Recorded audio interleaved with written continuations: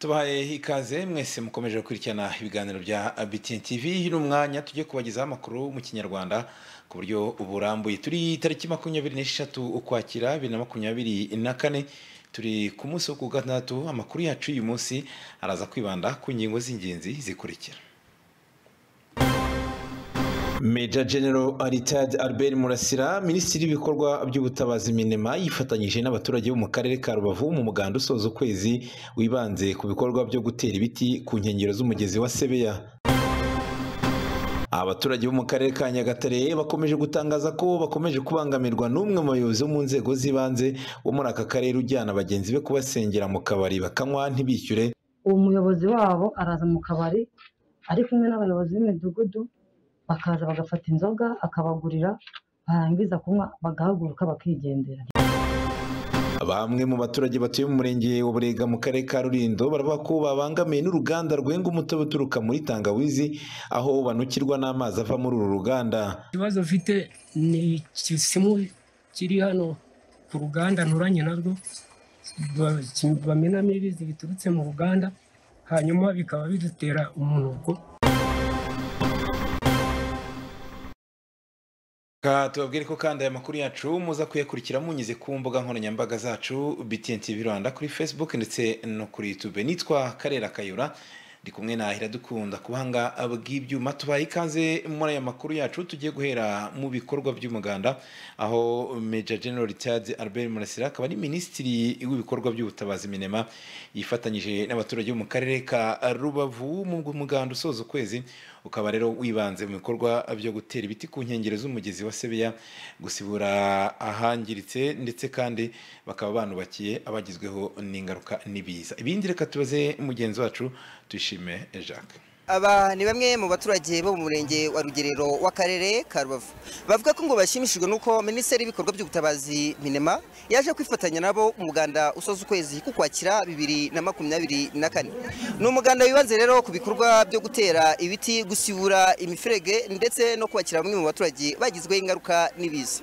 Aba ni bamwe rero mu baturage twaganiriye nabo batubwira uko bakiriye uyu muganda bifatanyije n'inzego z'ubuyobozi zitandukanye. Abayobozi baje twifatanya natwe turi kubashimira cyane. Twavuga tuti iki kintu bakoze ni ikintu cy'ingenzi, natwe twari tubifite muri gahunda, ariko by'umwihariko baje baradufasha, twabishimiye cyane rwose. Ibi biti bizatugirira akamaro ko bizatumarira, uko bizadufasha kubiza guhangana n'aya mazi, kandi n'imigezi nditembe ngo itembere mu mago kubera ibi biti. Amateka y'umugezi wa Sebeya uragenda cyane, ukangiza byinshi, wasenya amazu, wisha abantu, ariko biba ngombwa ko muza kudufasha mudufashe kukumira kwica no kwangiza. Tuganira namwe mu baturage bubakiwe amazu, batubwiye ko ngo bashimishijwe nuko bagiye kugira aho bakinga umusaya nyuma yabe barasenyewe n'iyuzura ry'umugezi wa Sebeya. Ko bambonye haje imbaga y'abantu ingana gutya kugira ngo bamereze imiganda mu buryo bwo kugira ngo nanjye nongere nsubire mu Sebeya yabazengereje mu bihe byiza, ariko ubu nta kibazo bari kuzamo buru. Nanone kandi gihuzwaho n'abaturage ngo nuko bafite inshingano zo gufata neza ibiti byatewe ku nkengero z'umugezi wa Sebeya, bigamije gukumira ibiza byatezwaga n'uyu mugezi mu gihe wabaga wuzuye. Cyo twasaba bagenzi bacu twese hamwe dufatanije nuko twabibungabunga tukabirinda amatungo cyangwa se ikindi cyose cyabyangiza, kugira ngo bikure neza, maze ejo hazaza natwe bizatugirira umumaro. Ngewe numvaga abaturage bagombye kubigira ibyabo, ntibibe iby'umurenge cyangwa iby'akarere. Ni ibyacu bwite, ni inyungu yacu y'abaturage, kugira ngo ibiza bitazajya kutuvogera mu mudugudu. Cyane tuzaza tubyitaho, tubirinda, turinda baragiramo, turinda babyangiza, tubareba. Itangazamakuru riganira na Minisitiri w'ibikorwa by'ubutabazi minema, Major General Retired Albert Murasira, hari icyo yavuze ku cyatumye baza kwifatanya n'abaturage mu muganda usoza ukwezi kukwakira 2024. Ari byinshi byakozwe bishobora kugabanya ubukana n'ingaruka z'ibiza cyane cyane muri aka karere, ariko turasaba ko buri gihe abaturage bagomba kuba bahora biteguye bakurikiza amabwiriza bahabwa n'ubuyobozi, kuko uko tugenda dukurikirana teganyagihe ari igihe tubimenya mbere y'igihe, noneho tukabwira n'abaturage bakaba biteguye, cyane cyane nk'abatuye hano hashobora gushyira ubuzima bwabo mu kaga bakahava. Kenshi tukunda no kubafasha iyo bahavuye, abatishoboye turabakodeshereza. Iriya ni zimwe mu ngamba, kuko twabiganiriye tugomba gushyira imbere ubuzima bw'abaturage ntihagire n'uwo dutakaza. Umugezi wa Sebeya ubwo wuzuraga mu ijoro rya tariki 3 rishira tariki 4 mu bihumbi 2023 waje guteza ibiza bitandukanye, abaturage bahasiga ubuzima, abandi basigwa iheruheru n'uyu mugezi. Nge mwari kumwe ni Jacques Tuyishime, iyi ni BTN TV mu karere ka Rubavu. cyane Jacques, reka atuve mu burengerazuba bw'igihugu cy'u Rwanda twerekeze mu majyaruguru, ni mu karere ka Musanze, aho ababyeyi b'umurenge wa Gacaca bavuga ko ngo ikibazo cy'imyumvire no kutamenya gutegura indyo yuzuye biri mu bimwe mu bitiza umurindi ikibazo cy'imirire mibi ndetse n'igwingira mu miryango imwe n'imwe. Ubuyobozi bw'umurenge wa Gacaca bwo buravuga ko bugiye gukomeza gushyiraho ingamba kugira ngo ababyeyi babashe gusobanukirwa neza. Ibindi reka tubaze Gaston Nirembera. Ni bamwe mu babyeyi bo mu murenge wa Gacaca w'akarere ka Musanze bavuga ko bagenzi babo bafite imyumvire yo hasi ndetse n'ubumenyi buke ku bijyanye no gutegura indyo yuzuye, ibi ngo bikaba intandaro yo kuba mu miryango imwe n'imwe hakiboneka abana bagaragaraho imirire mibi ndetse n'igwingira. Ari imyumvire y'ababyeyi mu muryango, hakabamo no kudahuza umuryango, umugabo n'umugabo ngo bahuze bumvikane ko bashaka iyo mirire ni cyangwa rimwe na rimwe bakaba nabifite ariko ntibamenye kubitegura. Ikibazo cy'imyumvire no kutita ku bana babo no kubyara benshi, ahanini ushobora gusanga ari ubushobozi bukeya kuri bamwe, ariko uruhare runini rukaba ari ukutita ku bana no kutita ku icyo kintu cyo kuba cyarwaye imirire mibi, kuko nta muntu wabura hatera imboga nibura zarwanya imirire mu rugo rwiwe. Uretse kugira imyumvire iri hasi n'ubumenyi buke ku bijyanye no gutegura indyo yuzuye bigatiza umurindi imirire mibi n'igwingira, aba babyeyi baranavuga ko hari bamwe muri bagenzi babo cyane cyane ab'abagabo bahugira mu businzi bakibagirwa inshingano zo kwita ku bana babo. Baragenda nyine bakigira nko mu tubari wenda bakaja kunywa, abana bakabasiga mu rugo bakaza bihagiye, ubwo rero nk'umubyeyi wamaze guhaga agacupa ntago yita ku bana. Abo barahari nyine birirwa babunga muri karere, na niyo mpamvu badashaka n'izo mboga.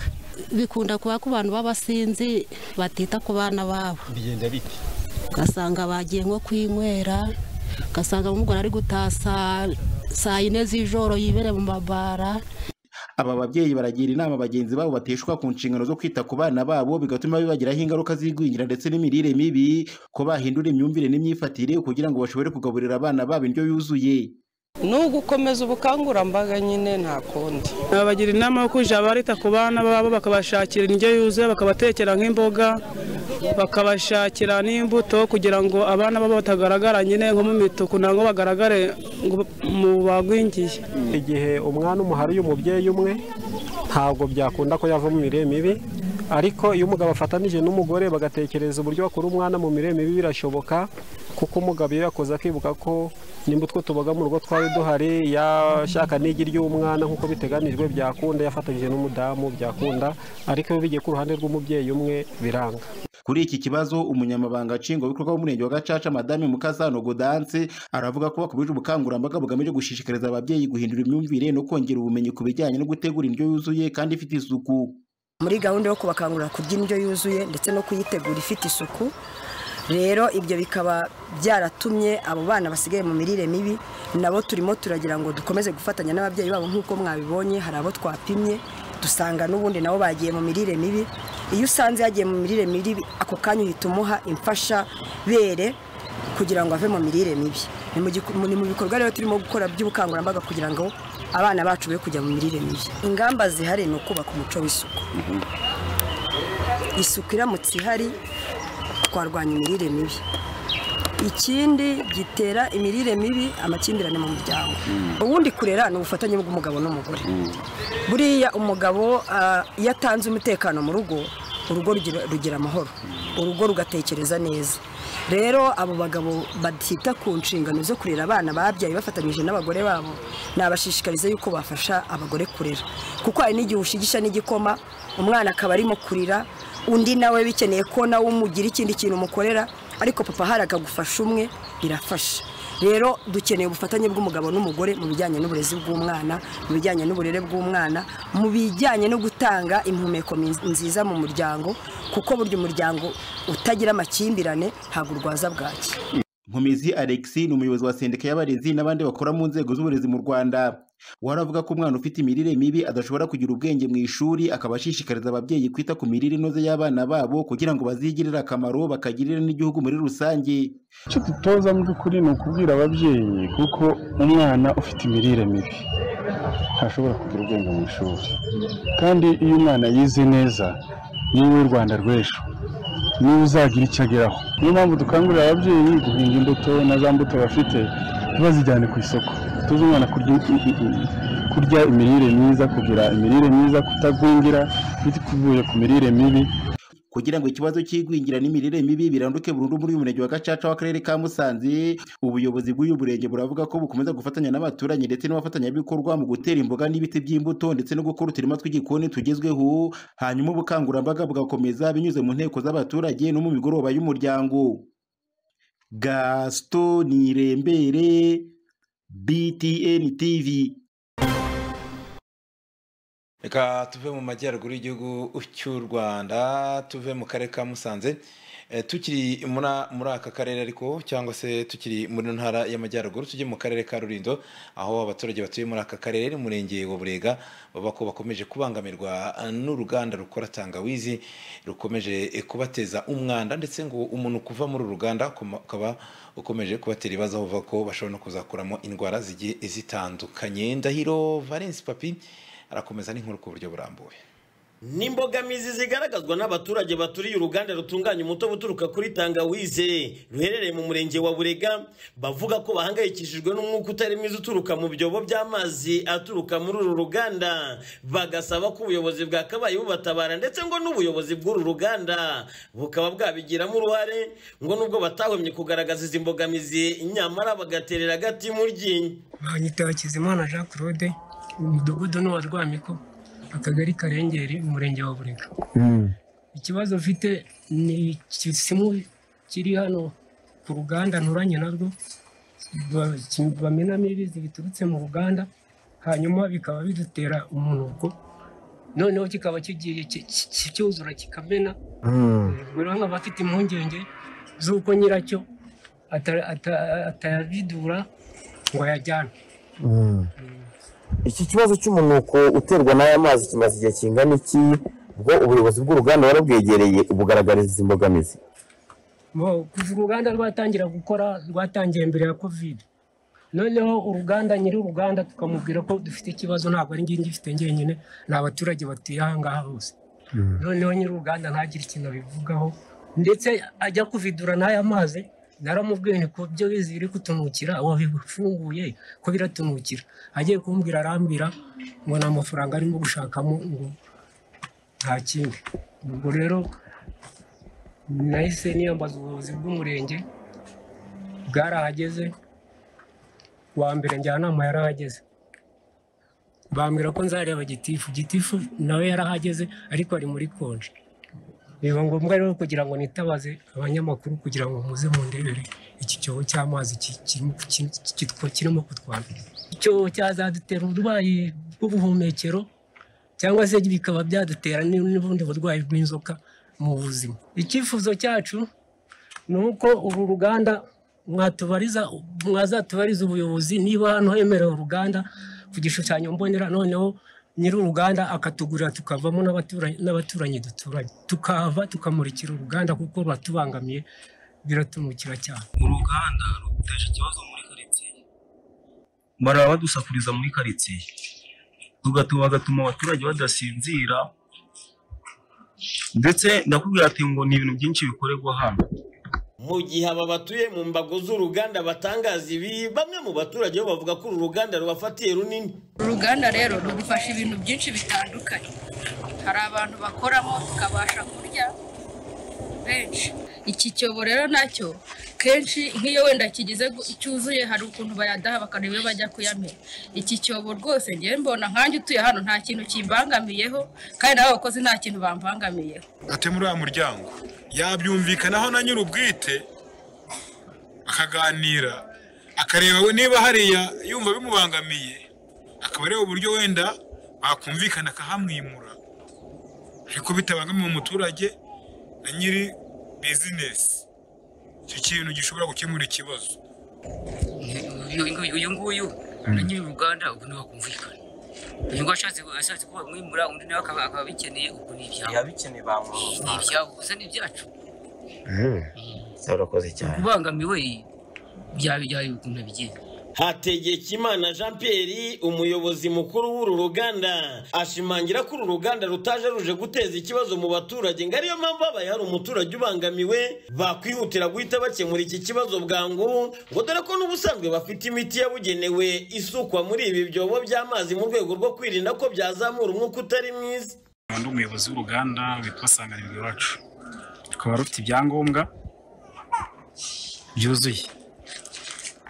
Mu by'ukuri ahantu njya gutekereza gukora uyu mushinga nabonye training mu hanze noherejwe na leta kugira ngo nze guteza imbere akarere mvukamo ahangaha kuri uyu murenge. Urwango nkimara kuva hanze nize ibintu bya food processing ndaza ngura ikibanza hano ntangira kubaka tugiye kumara hafi umwaka dukora dufite ibyangombwa. Ubu ngubu nibwo numvishe ko hari umuturage uruganda rubangamiye ariko hari icyobo cy'amazi. Icyo cyobo cy'amazi kirafunze. Ubundi ku ruganda dutegetswe gucukura ibyobo by'amazi bifata amazi mu ruganda yakoreshejwe isuku, ayakoropeshejwe, ayogeshejwe ibintu byose akagenda akajya mu cyobo kigapfundikirwa neza. Hakaba hari n'imiti yabigenewe ijyamo kugira ngo idateza umwuka mubi, ariko nyega byose bitubikora nta kibazo gihari kuko nawe nimwe muhari nk'abanyamakuru mwumva ko nta mpumuro mbi iri hano turi. Ubwo twageraga ku biro by'umurenge wa Burega twasanze umunyamabanga nshingwabikorwa w'uyu murenge ari mu kiruhuko cy'akazi, ariko Bazamanza Donati umukozi ushinzwe irangamimerere muri uyu murenge kuri ubu akaba ari nawe umunyamabanga nshingwabikorwa w'umusigire w'uyu murenge. Mu kutwakira kwe yashimangiye ko adashobora kuvugana n'itangazamakuru ngo mu gihe tudafite urwandiko rwatanzwe n'ubuyobozi bw'aka karere ka Rulindo butwemerera ko twakabaye tumuvugisha. Ahubwo niba ushaka gushaka amakuru y'ibiti byihana gukurikirana amakuru nawe iyi ntabwo nababaza ubwo burenganzira nko gusaba nde meya nanjye ukaza ukabereka ko waguha uburenganzira uganira nawe ubu muri Burega ntabwo muri budusubize ntacyo musubize uzaze urupapuro rwo kwa meya tubemerera.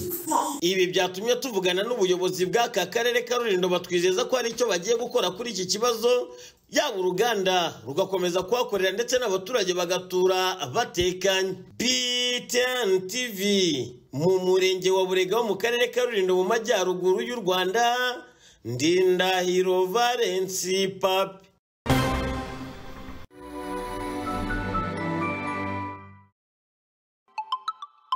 Waruzi yuko kimwe cya gatatu cy'ubuzima bwawe kimara uryamye? Ni kubw'iyo mpamvu uruganda rwa mbere mu zigenga rwubatse mu cyanya cyahariwe inganda Masoro rwa Matera Dodoma rubakorera matera zitandukanye zabe zirimo rasoro, ibitanda, imisego n'ibindi byinshi. Ni nazo matera za mbere zahawe ikirango cy'ubuziranenge na Rwanda Standards Board. Waruzi yuko Matera Dodoma imaze imyaka irenga 25 ikora matera zujuje ubuziranenge muri Afurika y'Iburasirazuba no hagati, bikaba ari nayo mpamvu yatoranyijwe mu bigo 5 byahize ibindi muri Made in Rwanda 2019. Shishoza urebe ku muguno wayo niba handitseho Kiofel Magodoro Dodoma. Abana mumeze neza, uyu munsi tugiye kubara 1 2 3 4 kane gatanu ryoherwa n'uburyo bushya butanu bw'amavuta ya Movit Baby Jelly.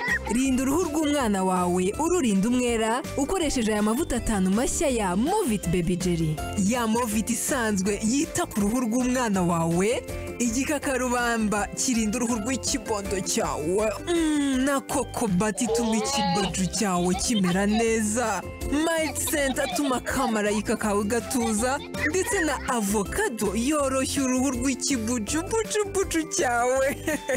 Urayasanga mu maduka yose aho baranguza ndetse na hahandi usanzwe ugurira amavuta y'abana bawe hakwegereye. Movit All Day Confidence. Mubona morana sukundi gukirigita ifaranga gusa undi Mr Money nyirudutendo yutangaza ubona nge wikubiye buri kimwe muri iyi minsi kuko nakinnye ikubire loto umutigito w'ibihembo nawe kandi akanyenyeri 562 urwego ukurikiza amabwiriza utsindire miliyoni cash, imodoka, moto, flat screen za rutura, firigo, laptop, minervare, smartphone, amagare n'ibindi byinshi bitandukanye.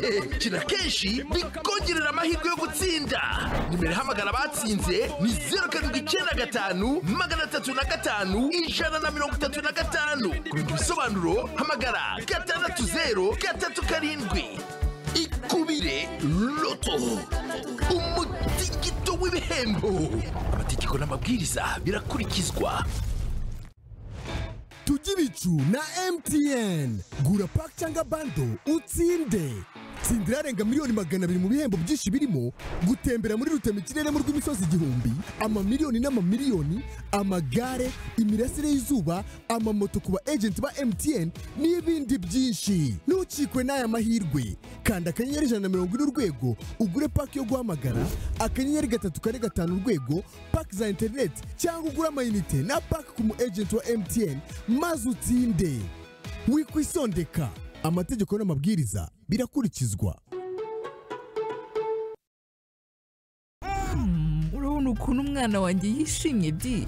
Nagerageje amoko menshi ya pampers biranga, ariko wamenye pampa yitwa New Elio Star ibintu byarahindutse. Pampers za Elio Star ziroroshye, zikozwe muri koto y'umwimerere, zishobora gufata amazi arenga litiro 1.5 umwana atarayanduza, kandi ntizibabura amayasha. Zirinda uruhu rw'umwana ndetse zikegeza ku rubukonje no gutoha agahora n'itoto agasinza neza amanywa nijoro. Ifite imirongo y'umuhondo yihinduranya umukara iyo yuzuye imenyesha umubyeyi ko umwana akeneye guhindurirwa. Hitamo umutuzo no gusinzira neza ukoreshe pampers za Elio Star. Tubafitiye kandi ibikoresho by'isuku byiza nka ranjete, pampers z'abantu bakuru, kotex z'abagore n'abakobwa hamwe na breast pad mu bwoko bwa Elio Star. Byose ukaba wabisanga mu maduka na supermarket zikwegereye. Kurangura ni mu mujyi mu nyubako ya downtown Nyarugenge, iduka S97, hamagara kuri 0788 592 490. Komeza n'amakuru twabateguriye n'amakuru umushaka gukurikira live kuri Facebook yacu ni BTN TV Rwanda. Tugaruke ku makuru n'ubundi afite ahuriye n'umuganda wabaga kuri uyu wa gatandatu, aho Minisitiri w'Intebe wungirije w'ubwami bwa Lesotho yatangaje ko yigiye byinshi ku Rwanda birimo n'uburyo ngo abaturage nk'abayobozi bafatanya mu bikorwa by'umuganda, bityo ko ari gahunda agiye no gukangurira abaturage bo mu gihugu cye. Ibindi reka tubaze mugenzi wacu Kevin Christian. N'umuganda witabiriwe ku kigero cyo hejuru by'umwihariko hano mu mujyi wa Kigali, witabirwa n'abayobozi batandukanye barimo Minisitiri w'ubutegetsi bw'igihugu Dr Patrice Mugenzi, witabiriwe kandi n'umuyobozi w'umujyi wa Kigali Dusengiyumva Samuel, hari umuyobozi mukuru wungirije wa polisi y'u Rwanda Deputy Commissioner General Ujeneza. Nyirango ni umuganda wibanze ku gutera ibiti by'umwihariko bitandukanye, ariko cyane cyane bitarimo iby'imbuto nk'uko abantu bari babyiteze byakozwe n'abayobozi bose, ariko kandi nanone hari na Minisitiri w'Intebe wungirije w'ubwami bwa Lesotho. Bamwe mu baturage bitabiriye umuganda bavuga ko ari igikorwa cyiza kandi cyo kwishimira. Umuyobozi w'umujyi wa Kigali Dusengiyumva Samuel aragaruka ku mpamvu y'iyi gahunda ndetse n'igiteganijwe. Twatangije ubukangurambaga twise igiti cyanjye. Ubu ni ubukangurambaga bukangurira abatuye umujyi wa Kigali kwitabira gutera ibiti, ariko tukarenga gutera ibiti tukanabibungabunga. Umuntu wese akamenya ko igiti ari ubuzima, kuko iyo ibiti bikuze nibwo bigira akamaro. Twagiye tubona mu mujyi wa Kigali hirya no hino ibiti turabitera ariko bikangirika, rimwe na bikangirika ko bitahawe amazi, ubundi bikangira ko abaturage babikandagiye cyangwa babyangije mu bundi buryo. Turifuza rero ko umuntu wese utuye mu mujyi wa Kigali asobanukirwa akamaro k'igiti, ibyo twateye n'ibyo yitereye mu rugo aho atuye n'ahantu afite ubutaka akabibungabunga akabimenya. Muri iyi campaign turimo turatera ibiti by'ubwoko butatu. Hari ibiti bya kimeza, icya kabiri turifuza gutera ibiti bibavangwa n'imyaka kugira ngo ahari ubutaka buhingwa na bunini mu mujyi wa Kigali nabwo burushaho kubungabungwa, turinde isuri.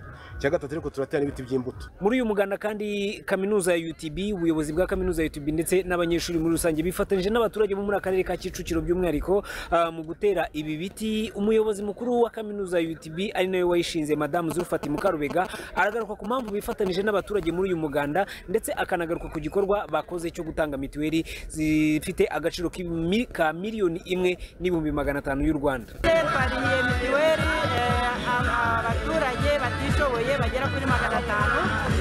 Nk'uko mubizi igihe cyose nk'uko umuturage ari ku isonga ntabwo yagira yaba adafite mituweli ngo agire ubuzima bwiza, nta n'icyo yageraho n'icyo giti ntiyashobora kugitera mu gihe adafite ubuzima bwiza. Niyo mpamvu rero no muri uyu muganda twatanze 1,5 miliyoni kugira ngo ivuze abagera kuri 500 batari bafite mituweli.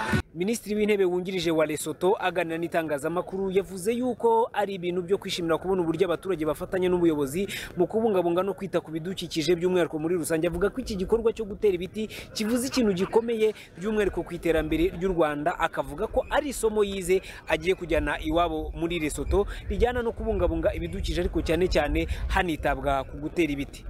Today, I've learned that it's about community. Everybody must be a part of it. Uyu munsi nize byinshi birimo uburyo abaturage bitabira umuganda. Ni ibintu byo kwishimira uburyo abaturage bafatanya n'ubuyobozi mu kwita ku isuku.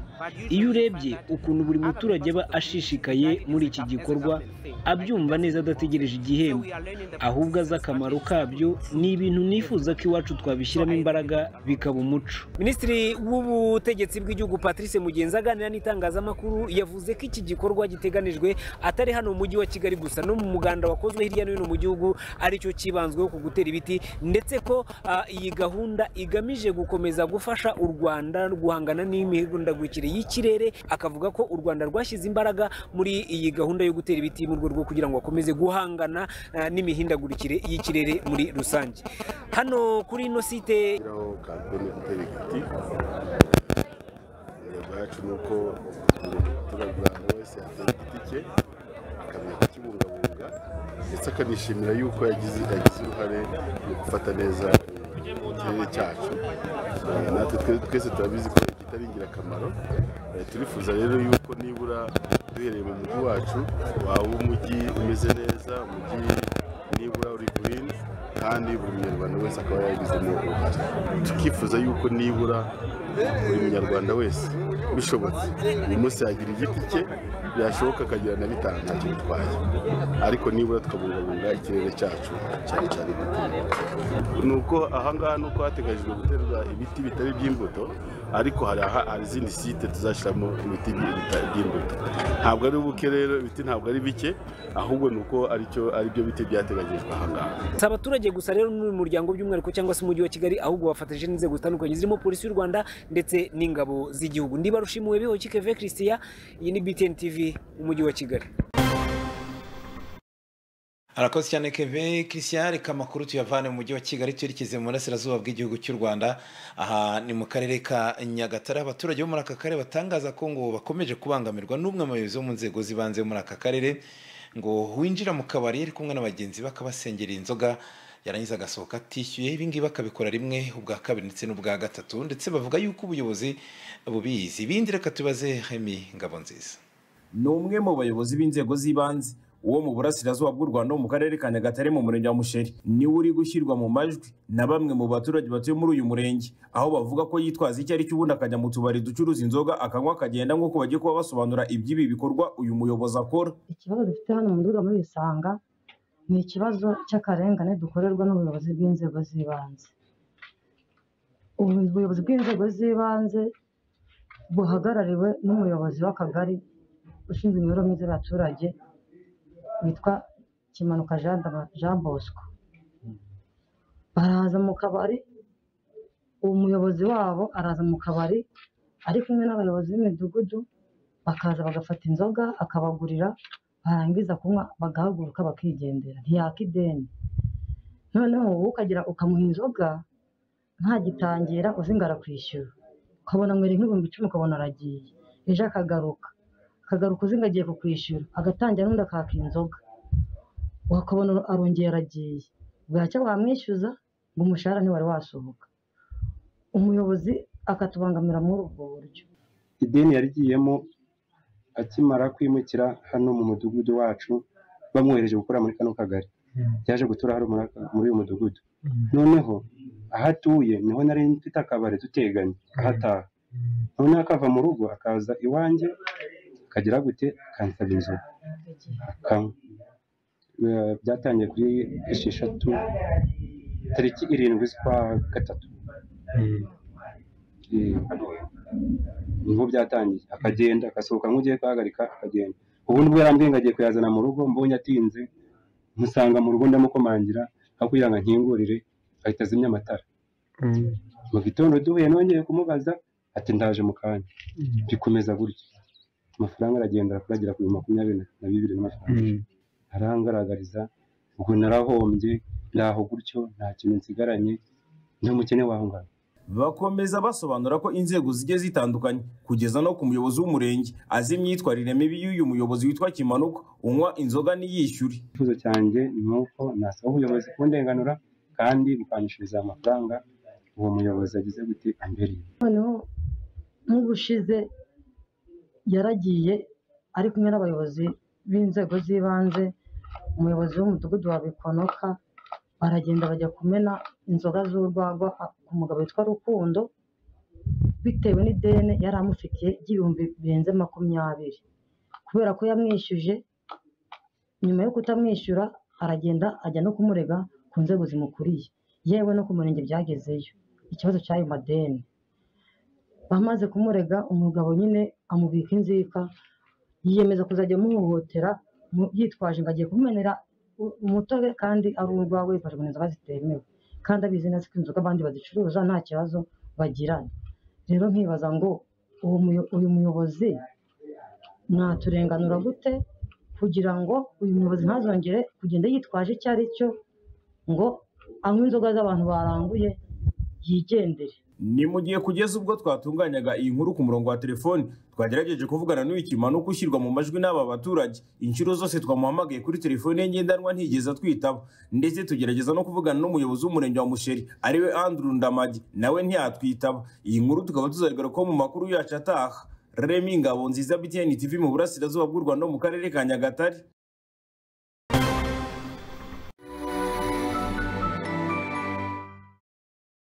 Ni byinshi biduha ibyishimo mu buzima, ariko nta kiruta umunezero wo kubona abuzukuru ukazabaraga ubuzima bwiza n'amagara mazima, kandi by'umwihariko ukabatoza guhitamo neza. Rwanda Farm irabashimira imyaka 40 tumaze tubaryamisha kuri matara z'umwimerere kandi ziramba. Mwarakoze kurambana natwe. Rwanda Farm, le paradis du matelas. Rwanda Farm, matera nyarwanda.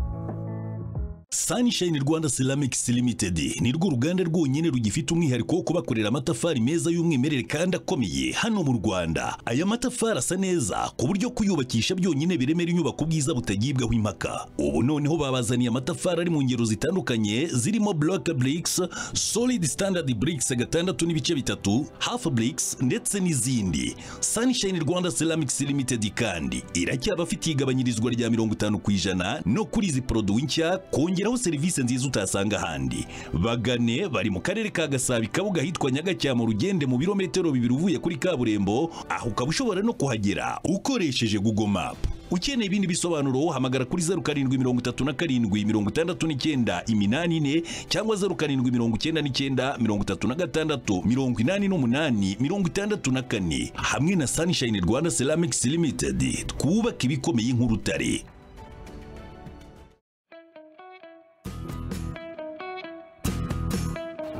Ndiriwe papa. Numvishije kuri televiziyo bavuga kuzigama kw'amashuri byitwa umurage w'amashuri. Ese papa nanjye baranzigamiye?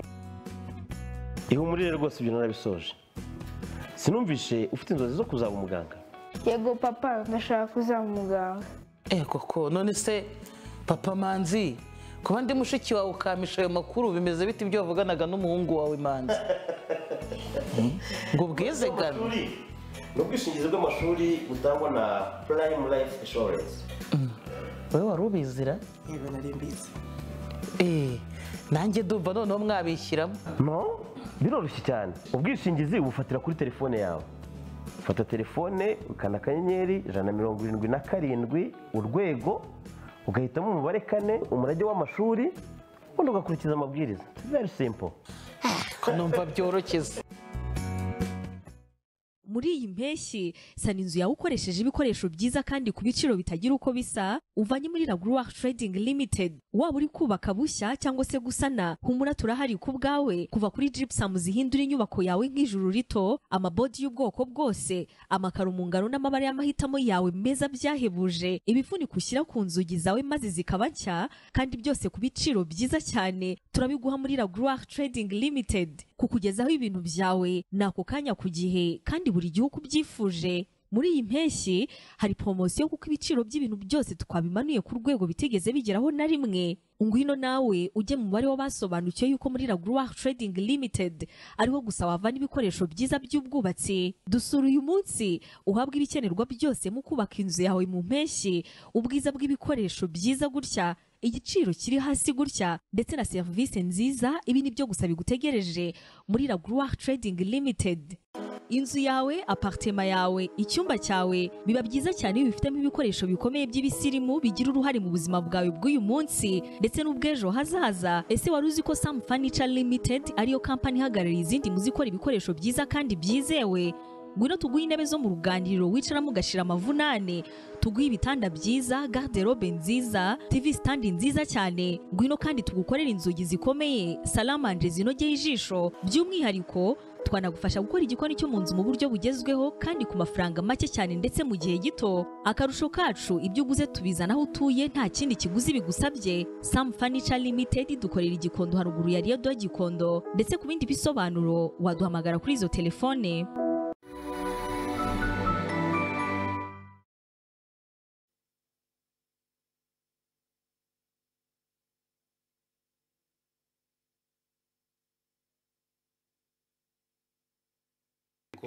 Bagaragaje ko ibitaro bibari kure bituma ababyeyi bamwe babyarira mu ngo zabo. Kuri ubu ngubu ubuyobozi bw'akarere bwatangaje ko bugiye kwegereza abaturage ibitaro. Ibindi reka tubaze mugenzi wacu Muyange Jean Baptiste. Ngewe nabyariye mu rugo umwana mfite ubundi njewe mbyaye abana 6 bose mbabyarira mu rugo kubera ko bitewe n'ibitaro bituri kure ni benshi tujya dupfusha n'abana tutagiye kwa muganga. Mu minsi yashize nibwo twabagejeje inkuru ya bamwe mu baturage batuye mu kagari ka Kirebe gaherereye mu murenge wa Rwimiyaga, bavuga ko ngo hari bamwe mu babyeyi bakibyarira mu rugo kuri ubu, ariko ngo ibi bakabikora nk'amaburakindi bitewe n'uko ibitaro byabo ngo bibari kure. Ubundi njewe mbyaye abana 6 bose mbabyarira mu rugo bitewe n'uko ibitaro biri kure, ubwo nkabura uko nagerayo babyarira ahangaha. Ngewe nabyariye mu rugo umwana mfite ubu ngubu kubera ko bitewe n'ibitaro bituri kure, indira gufata yagufata ukabura uko ujya kwa muganga kubera ubushobozi bukeya. Kwa muganga kugira ngo tujyeyo ni 10,000 n'ijoro. Ubwo rero ukareba 10,000 byo kujyana bugaragara ukavuga ati 10,000 ntago nabitanga, ahubwo nagira iki, nagerageza uburyo bushoboka nkabyifashisha naruhutse. Ngiye nabyariye mu rugo, abo bana bose nta mwana nagiyanye kwa muganga, nta bushobozi mbafite bwo kujya kwa muganga. Ikibazo cy'ibitaro tuburaho kwivuriza, umuntu akaba yapfa ativuje bitewe n'ubushobozi bukeya. Ni benshi tujya dupfusha n'abana tutagiye kwa muganga kubera ubushobozi bukeya. ni 10,000 kugera bugaragara. Bakomeza bavuga ko bimaze kubagiraho ingaruka zitandukanye, akaba ari nayo mpamvu bakomeje gutakamba basaba inzego z'ubuyobozi ko zabafasha nabo bakegerezwa ibitaro. Bitewe n'impamvu uratanga mituweli ukabura ubushobozi bwo kugira ngo ugere ku bitaro, warwaza umwana ukirukanya mu bishaka akarinda gucika bitewe n'ubushobozi buke. Nk'ubu urwaje umwana w'imyaka 10 ntabwo wamukubita mu mugongo ngo umujyanye bugaragara, byaba ari ikibazo. Poste de santé twitabazaga turwaje umwana n'injoro byararangiye, ntago igikora n'abaganga tukigira.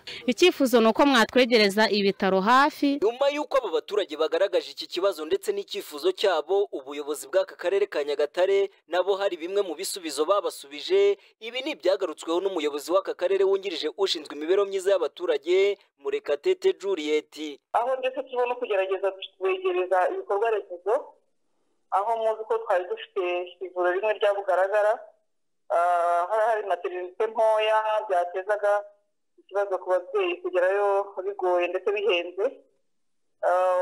Ubu ku bufatanye na ENI tukaba turimo kubaka indi materinite Gakagaki iri kuri health post, turimo kongera ubushobozi kugira ngo abo baturage bahatuye nabo begerezwe serivisi zaba iz'uburezi zaba iz'ubuzima, kugira ngo twese dufatanye hazajye no kwemerwa ariko hanitabwaho mu bikorwa byose bikorwa n'ubundi mu karere. Umubyeyi utwita ntabashe kwipimisha ndetse yanabyara akabyarira mu rugo, ibi bishobora kumugiraho ingaruka zitandukanye, yaba kuri we ku giti cye ndetse no ku mwana abyaye.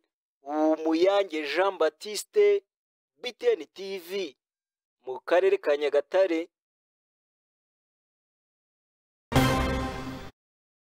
Arakoze cyane Umuyange Jean Baptiste. Mbibutsa ko aya makuru yacu mushobora kuyakurikira munyuze live kuri Facebook yacu ni BTN TV Rwanda. Dukomeza n'amakuru yacu, Nyirasinayumva nayo Pasikazi uyu nguyu yatuye mu murenge wa Gatsata ni mu karere ka Gasabo, aratangaza ko umwana we ubwo yarigeze mu mwaka wa 5 w'amashuri abanza yafashwe n'ikibazo cyo kutumva ndetse no guma kuri ubu ngubu akaba yarabuze n'ubushobozi bwo kuba yamuvuza. Yaganiriye na Jeremy Hiradukunda.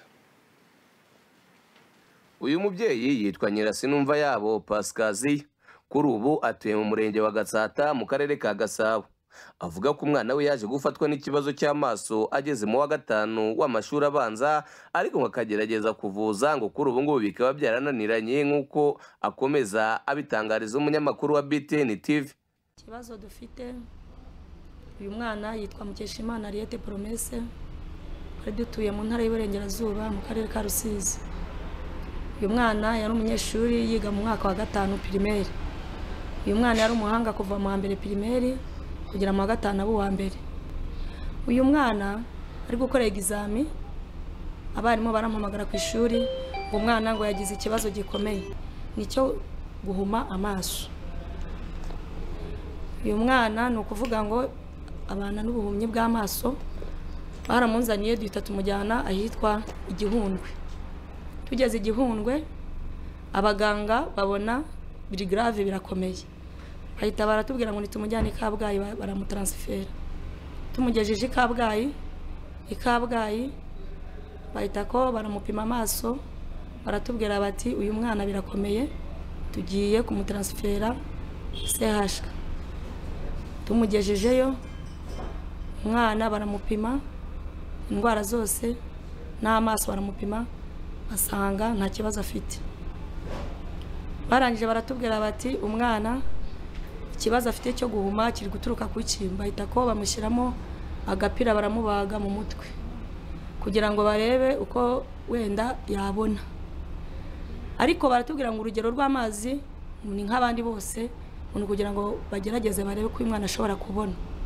Agapira bakamushyiramo mu mutwe, murabireba uko ameze, bagashyize mu mutwe bagageza mu nda.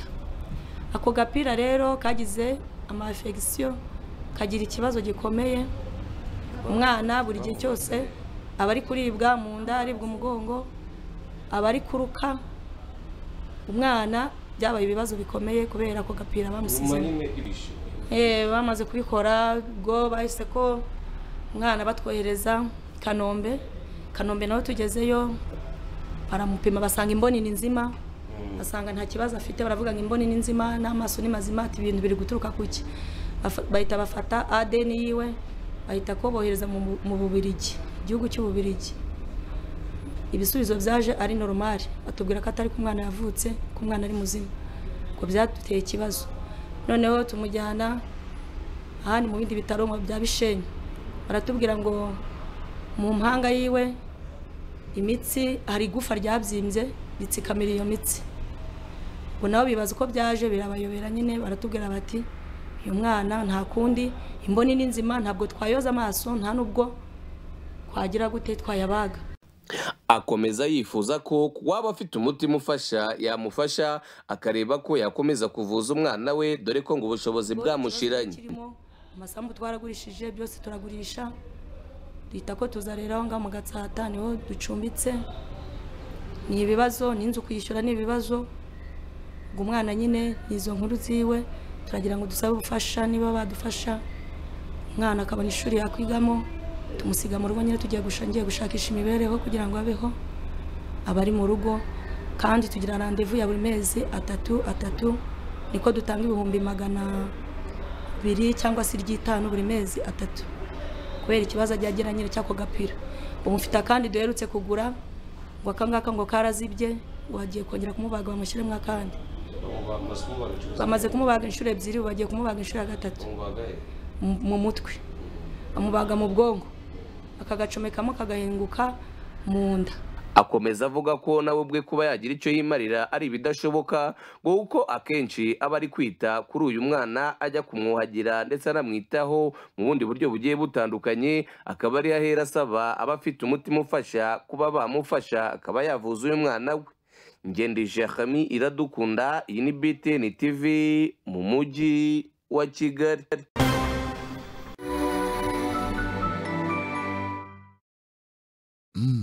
Wow, turaheza kandi neza. Iyo nzu y'inzozi zawe yitiremo neza amabati akorwa n'uruganda Salama Mashini. Ni uruganda rubakorera amabati y'ubwoko bwose mu mabara 28. Rubakorera amabati arambana umucyo, gukomera byo niturushanwa, turayoboye.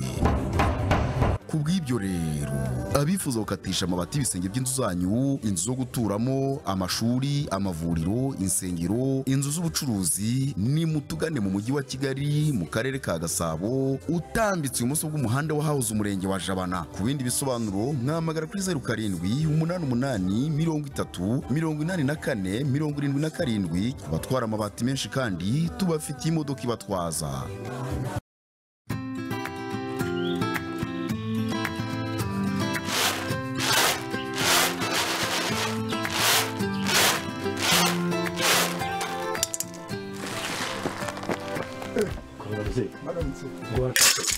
Nubuhoro nagushakaga hari ibintu ntumvikanaho n'uyu mugore rwose. Byagenze bite? Ngende naho iki gisenge cy'inzu, reba muri ziriya mpande, reba hariya, reba ahangaha. Ariko inzu yanjye murayishaka biki ko tutanatuye mu manegeka? Dore icyo mpfa nawe ni iki ngiki, uzi ko nakibona ibitotsi ugira ngo iyo biza bije birateguye, ngewe bitabaye ibyo ndi mukangara. Oya nanone muzehe, njye nkurikije ukuntu mbona iyi nzu n'ahantu mutuye, ntabwo ari ngombwa guhita wimuka, ahubwo ikintu cyihutirwa ni uguhita usana inzu, gusana igisenge mukakizirika neza kugira ngo umuyaga utagitwara. Noneho izi nkuta nazo mukazubaka neza, mugakora umukamo, fondasiyo neza nini kugira ngo amazi atinjira mu nzu. Noneho mwagera kuri uyu mukingo nawe mukawuberamisha, mukawubaka neza. Ibyo bintu ni mubikora muzabaho mutuje, mubeho mutekanye umudendezo. Kandi uretse kuba iyi nzu yasenyuka igatwara ubuzima bwanyu, yana batera igihombo gikomeye. Yewe reka dusane, reka tuyisane, reka tuyisane, urakoze ubwo ko tuyisane. Gutura heza nicyo gisubizo cyo kwirinda ibiza, rwose dusane. Ubu butumwa ni ubwa Minisiteri ishinzwe ibikorwa by'ubutabazi Minema. Ukeneye ibindi bisobanuro hamagara nimero 170. A better home starts with Sayona.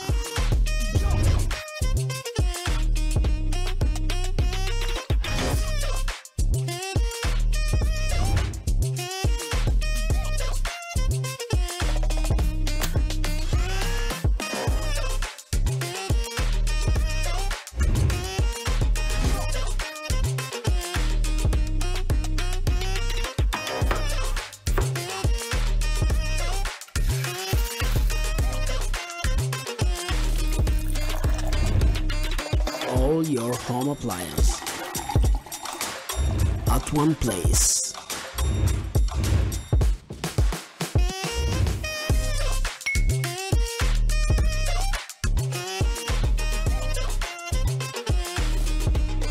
Sayonara, your dreams made real.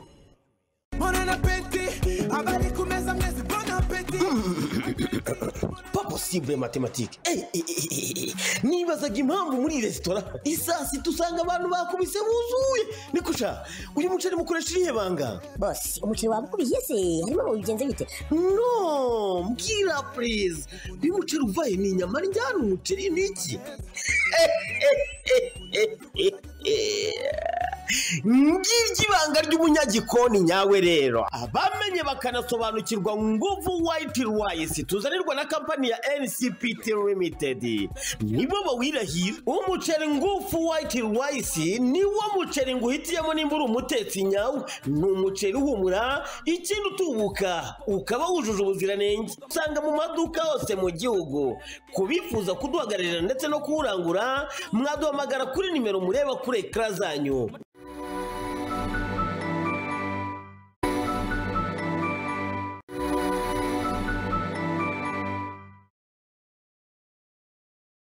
bateguriye amakuru yacu reka tuyerekeze mu burengerazuba bw'igihugu cy'u Rwanda ni abaturage bo ku kirwa cya Nkombo hangani mu karere ka Rusizi aho abagabo baho bavuga ko ngo badakozwe ibyo gukora imirimo y'ingufu ibingibi bakaba barabihariye ngo abagore kuko ngo nibo ngo babibasha abagore nabo ngo bikorera hagati y'ibiro 50 kugeza kuri 60 bindi reka tubaze mugenzi wacu Akimana Ernest.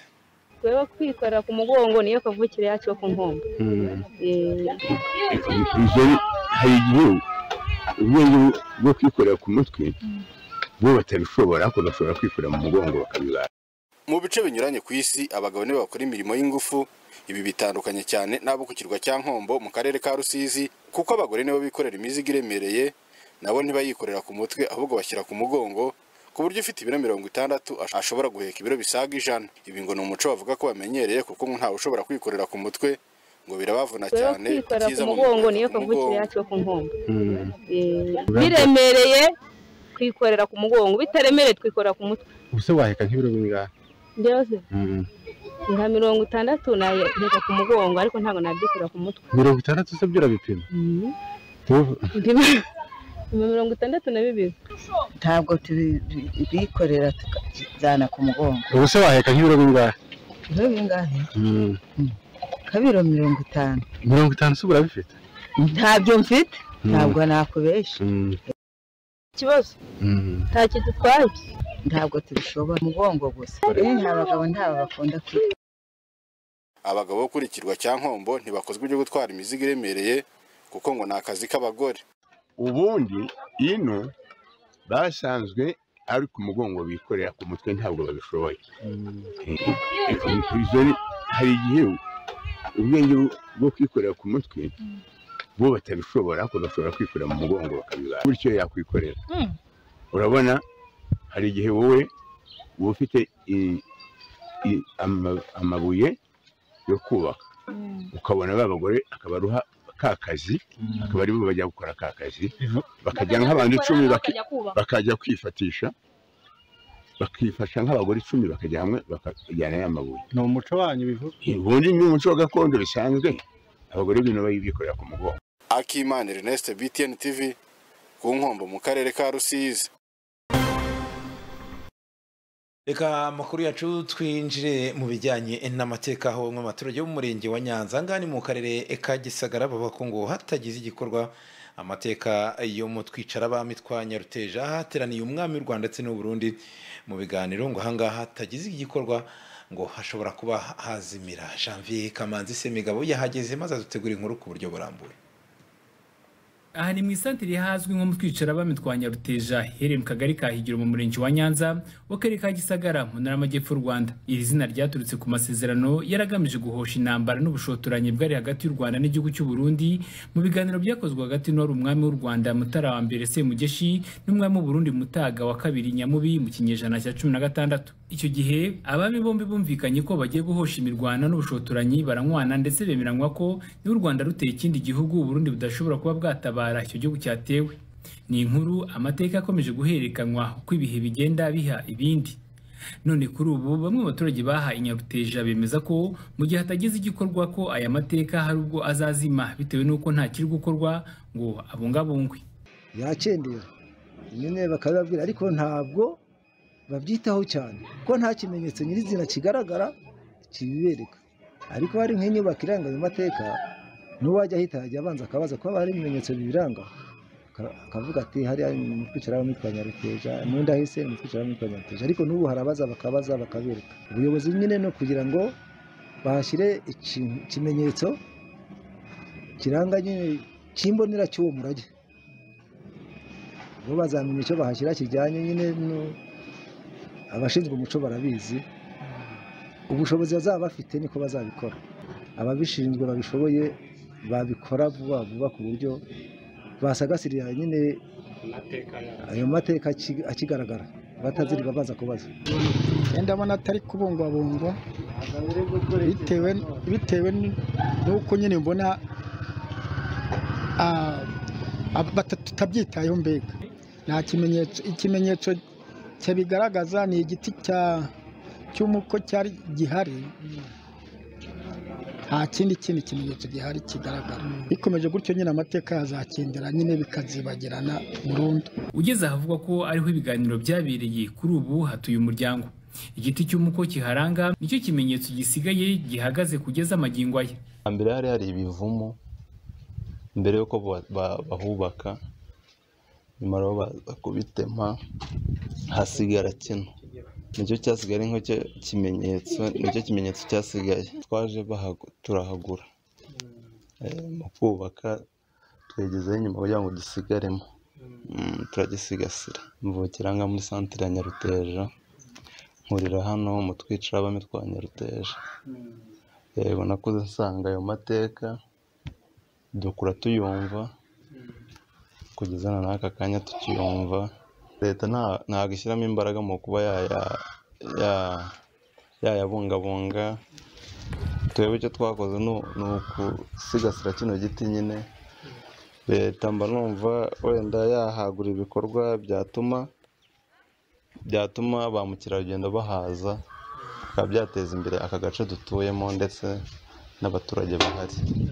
Inyito z'ahantu hatandukanye mu Rwanda usanga zifitanye isano n'amateka yo hambere, ndetse ugasanga ayo mateka yarabayeho ari ukuri, ariko uko ibisekuru bisimburana abantu babifata batyo batazi aho izo nyito zikomoka. Ibisabwa ko abungabungwa hamwe na hamwe akabyazwa amadovize ndetse no kuzamura iterambere ryaho ndetse n'ubukungu muri rusange.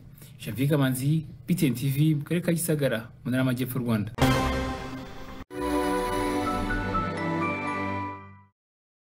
Dutangira ngaho umukate arimo gupiga, arimo arapiga ibiteko birasimbuka.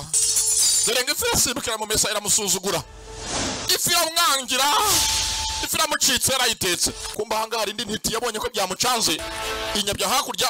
Dore ngahangaha intiti iramuyibangarizwa n'abake, imuha sosi tomate ya Chiko, asukanga mu musosi wose urafata. Sasa ukunanga isosi isa neza, ifashe inahumura itukura. Dore ngo ifi irigarura, yabonye birenze nayo irigarura, maze ifi itumbaguza mu isosi yemera gutekwa. Bayirya iryoye. Hehe no guhendwa n'ibirungo, igurire sosi tomate ya Chiko ikozwe mu nyanya z'umwimerere, igura amafaranga 50 gusa. Urayisanga mu maduka yose akwegereye mu gihugu. Sosi tomate ya Chiko, yoherwa n'ifunguro ryawe. Kigali Tents Tech, abanyamwuga mu gukora amahema y'ubwoko butandukanye bitewe n'uko mubyifuza, nk'amahema atwikira imodoka igatandukana n'izuba n'imvura, akoreshwa mu birori, mu bukwe n'ibindi bitandukanye, amarido yo muri tent, imitaka yo muri jardin na tent nziza zo kuganiriramo wakoresha muri business yawe, tutibagiwe n'ububiko bw'amazi buzwi nka bladder. Abo mu bukerarugendo namwe, Kigali Tents ntiyabibagiwe kuko tubakorera amatenti yo gukambikamo mu bipimo bitandukanye. Dukorera Kimisagara kuri Kiliziya Saint Pierre. Wanaduhamagara cyangwa ukatwandikira kuri 0788 914 308. Muri iki kinyejana turasabwa gukoresha imbaraga nyinshi amasaha 24 iminsi 7 kuri 7. Ese uri umusportifu, uri umumotari, ukora muri ofisi, uri umunyonzi, ndetse n'akandi kazi kose ukora kirazira gucika intege ku murimo, kandi Cleanwell Rwanda yamaze kutuzanira Sana Ginger ndetse na Sana Energy Drink. Ubu ku mafaranga 500 gusa wabona Sana Energy Drink cyangwa se Sana Ginger. Ibi si byo kunywa gusa, ahubwo ni ingabo zidusubiza imbaraga mu buzima. Soma kuri Sana Ginger ndetse na Sana Energy Drink kuko bigura amafaranga make cyane kandi urabisanga hose mu gihugu. Cleanwell Rwanda kandi irabashishikariza kugura kenshi Sana Ginger ndetse na Sana Energy Drink kuko uko biguze birakwinjiza muri tombora iguha amahirwe yo gutsindira ibihembo byinshi bigiye bitandukanye, aho igihembo nyamukuru ari moto. Wifuza kurangura Sana Energy Drink ndetse na Sana Ginger, hamagara nimero ubona kuri ekara yawe. Imena mu kubagezaho telefone za Rurangiza yabazaniye promosiyo idasanzwe kuri telefone zikunzwe na benshi ku biciro bihebuje. Tubashyirira amativisi n'andi ma application hifashishijwe imashini kabuhariwe y'uruganda. Tunakomeje kubaha telefone mwishyurira make make mu gihe cy'umwaka wose. Dukorera mu mujyi hafi ya City Plaza na Nyabugogo mu mashyirahamwe imbere neza ya Feruje, hose harangwa n'icyapa kinini cya telefone cyanditsemo Yes Phone. Wanaduhamagara kuri 0788 21 13 25. Muri Yes Phone umukiriya n'umwami.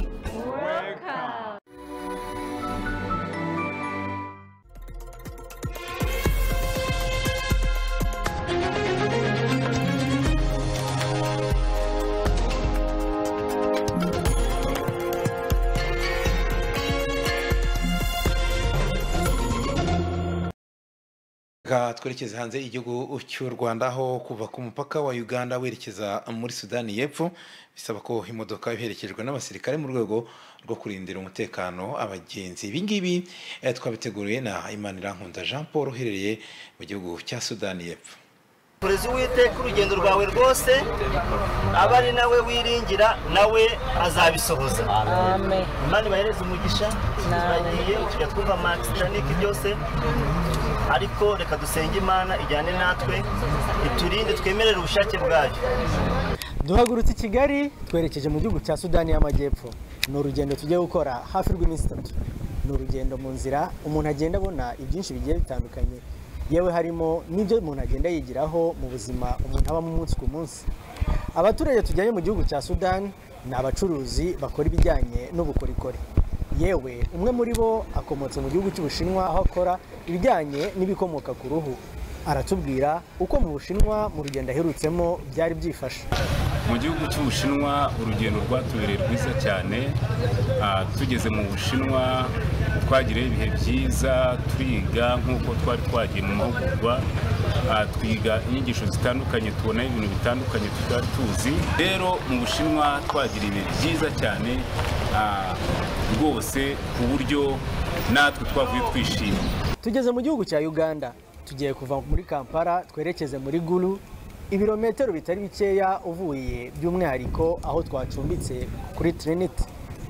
Nitugera muri Gulu turafata akaruhuko gatoya tuze kwerekeza ku mupaka wa Uganda na Sudan. Tugeze ku mupaka wa Uganda na Sudan ni mu masaha y'umugoroba, ariko ntituri bwemererwe guhita tugenda bitewe nuko umupaka ufunga ku isaha ya 12 ikongera gufungura ku isaha ya 2 za mu gitondo.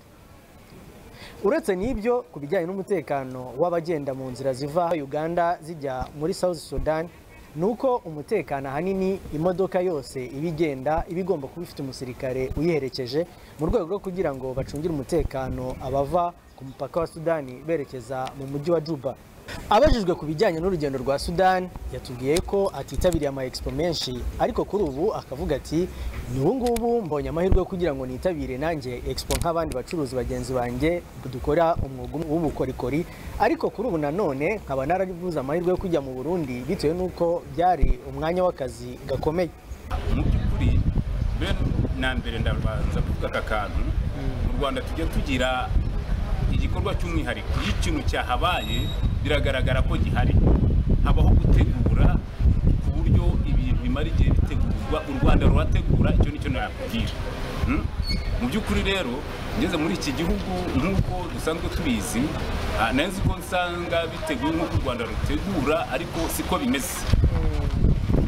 urabona ko nta myiteguro wagira ngo nta n'ubwo bizwi turamenya nta kirakoreka nta kintu gihari ariko nubwo bimeze gutyo aho biza gutunganira niteguye kuzaseruka neza nkaserukira igihugu cyane cy'u Rwanda. Tugeze mu mujyi wa Juba ni mu masaha y'umugoroba. Umujyi wa Juba ni umujyi ufite urujya n'uruza ariko ahanini usanga abantu benshi bagenda bakubwira bati mwite ku mutekano wanyu. Ni urugendo rero rutari rworoshye ariko nanone uyu mugabo arongera kutubwira yuko uyu mujyi ari umujyi ushyushye ariko akavuga ko n'ubundi yiteguye guhangana ku isoko ry'umurimo ndetse yiteguye ko abanyasudani agomba kubigisha ibyiza byo mu Rwanda muri gahunda ya Made in Rwanda ndetse akambuka imipaka akareka gucururiza mu Rwanda gusa ku buryo no muri Sudani ashobora kuhashinga ibirindiro, haba mu myubakire, haba ku isuku, haba uburyo hateye biratandukanye cyane. Iki ni igihugu navuga kandi kirimo ubushyuhe bwinshi cyane buteye ubwoba, hari izuba ryotsa rwose bitwika ariko mu by'ukuri ndizera ko tuzahaba kandi tukagira ibihe byiza nubwo bimeze gutyo. Urugendo rwa Kigali Sudani by'umwihariko ni urugendo rwafashe iminsi 3 ariko uru rugendo rukaba abarwitabiriye bose bagera hafi kuri 70 baturutse mu gihugu cy'u Rwanda bakora ibijyanye n'ubukorikori.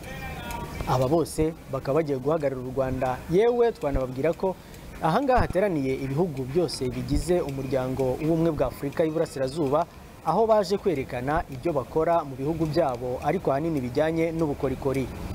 BTN TV mu mujyi wa Juba muri South Sudan. Narimana Raunda Jean Paul.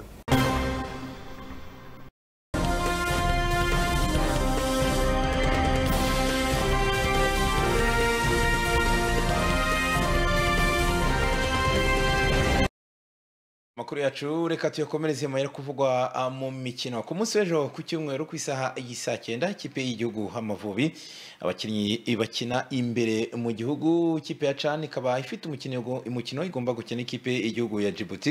Ni umukino ugomba gutangira ku isaha y'isa 9 kuri stade Amahoro. Ni umukino ugomba kuba wakirwa n'ikipe ya Djibouti ukaba waraje mu Rwanda bitewe n'uko ikipe ya Djibouti yo nta kibuga isanzwe ifite.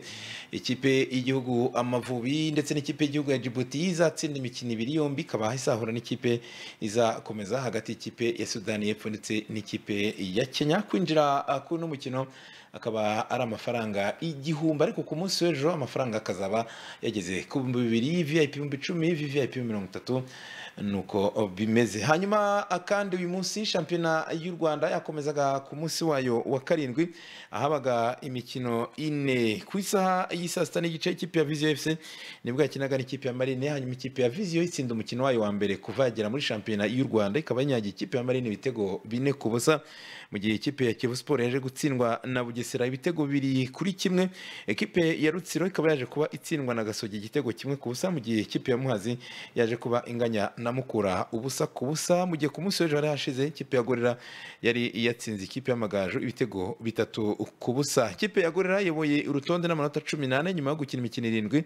AS Kigali ku mwanya wa 2 n'amanota 13 ikurikirwa na Polisi ndetse n'ikipe ya Rayon Sport. Ikipe ya Kivu Sport ikaba iri ku mwanya wa nyuma n'amanota 3. Hanyuma ubu tuvugana kandi hari ku umukino ukomeye cyane hagati y'ikipe ya Real Madrid ndetse n'ikipe ya FC Barcelona kuba bakabageze rero ku munota wa 52 akaba ari 1-0.